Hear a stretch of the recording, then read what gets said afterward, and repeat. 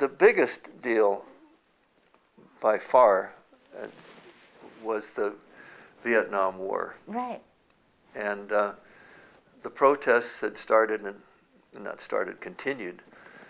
And a good friend had come back to visit us, Brooks Walker from here, and his wife.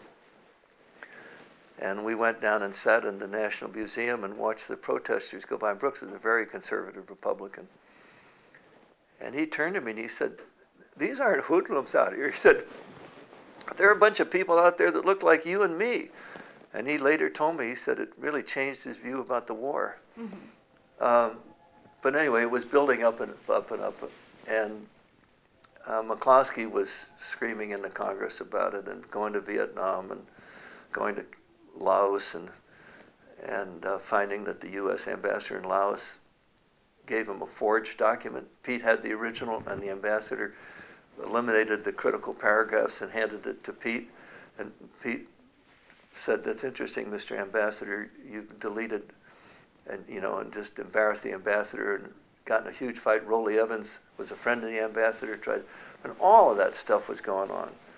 My friend Chuck Daly, McCloskey's partner in Korea, went with him to Vietnam because Pete was going to be flying around on a helicopter, seeing what was going on. And Chuck thought that his pal McCloskey would be killed by the U.S. CIA or the military. A congressman. He literally thought a U.S. congressman was going to get killed. Mm-hmm. And so he figured that if he went along, and I said, "That was really smart, Chuck. You were going to get killed too." Nice play. And we all went to JFK terminal when they got back to welcome them home because they were alive with their wives who thought they were going to get killed. Now, how early on was this? Do you remember? How what? How early on in these? This was all around in 1970, but the culmination of it came when the president went on television April 30th of 1970 and announced the bombing of Cambodia. Mm-hmm. They called it an incursion. Yes. And that was this huge deal. Mm-hmm. It happened to be my birthday.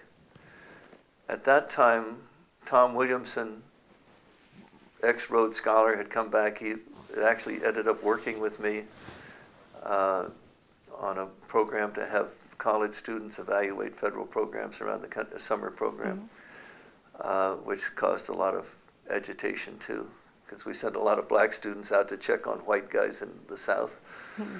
But anyway, Tom was living at our house, and his best black friend from Harvard, equally brilliant guy, was there with him.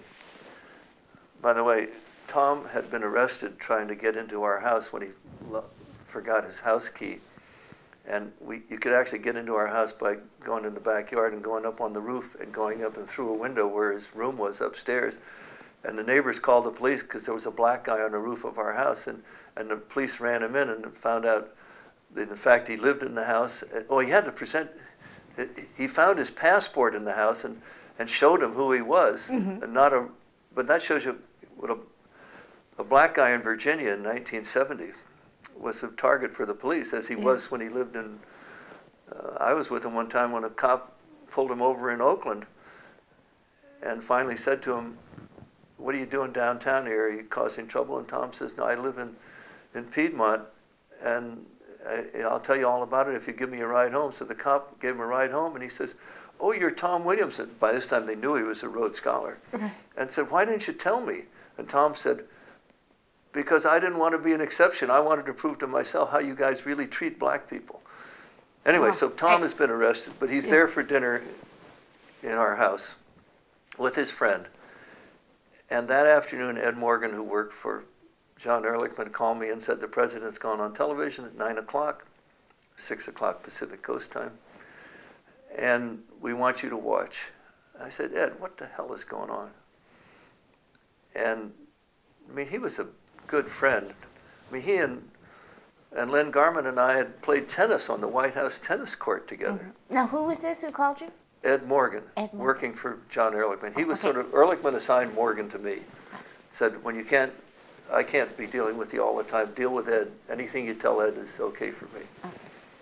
Even to the point, by the way, that Morgan had summoned me to the White House one time to work on a presidential message at 5 o'clock at night.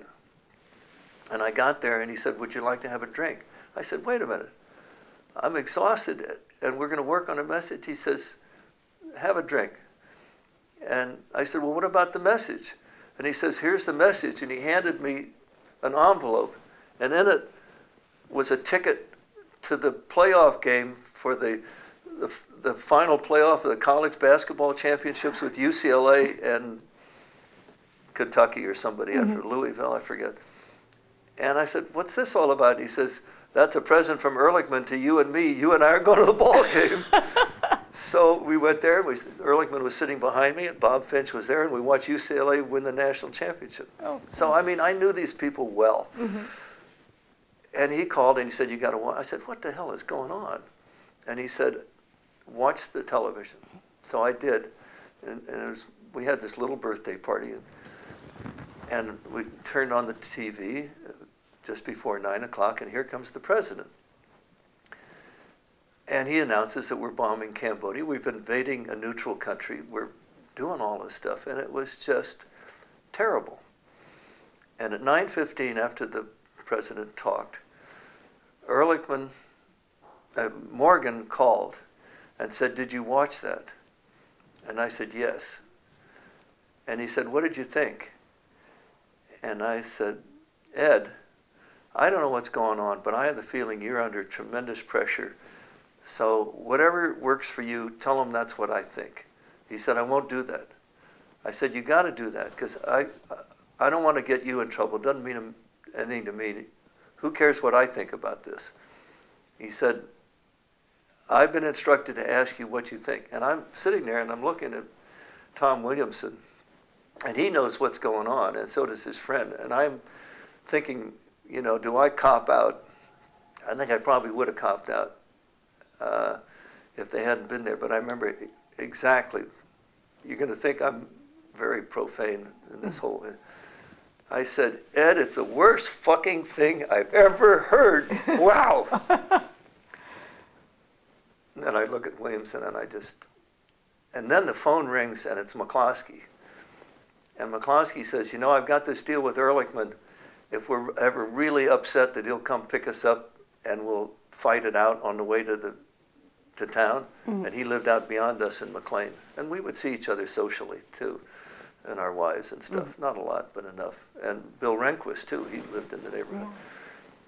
So he says, Ehrlichman is picking me up at 6:30 in the morning, and then we're coming to your house and we're picking you up, and then we're going to have a discussion about it. And McCloskey's more angry than I am. So that happens. And McCloskey and Ehrlichman sit in the back seat of his limousine, and I sit in the front seat with the driver.